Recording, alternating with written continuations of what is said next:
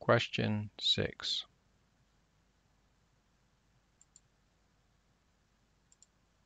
So this time I used my wiggly worm balloon as my pressure vessel, and I used some silver duct tape and put that on the balloon and gave it a prick there. So we're now using wiggly worm, so it's not conclusive because we have changed our pressure vessel a little bit.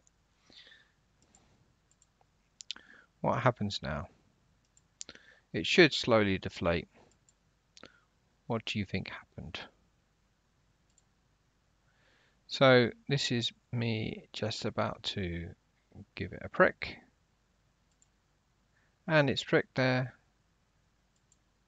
and it's slowly deflating quite well, reasonably quickly actually. And then when we got to about that size, it went blum. Okay, so that was it. That's what happened there. So it did do the right thing, slowly deflate.